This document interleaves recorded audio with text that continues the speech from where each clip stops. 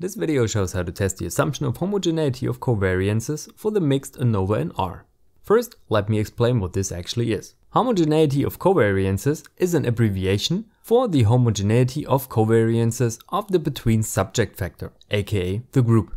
Or put another way, the covariance matrices for the groups have to be roughly equal. A common test for homogeneity of covariances is Box's M-test. Its null hypothesis assumes homogeneity of covariance matrices, meaning you would rather not reject the null hypothesis. The Box M-test is however susceptible to errors if the sample size is too large or small, or the assumption of normality is violated. It is therefore advised to proceed with caution and use a lower than usual alpha value.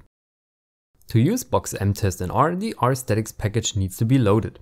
Then use the box_m function and put in your data frame first, followed by square brackets, comma, the test variable within quotation marks, and then the group variable within the data frame. The result is only one line, and the focus should be on the p-value. I've mentioned earlier that the usual alpha thresholds of 0.05 or 0.01 should be avoided in favor of an even stricter value of 0.001. In my example, the p-value is well above, with 0.441, and the null hypothesis cannot be rejected.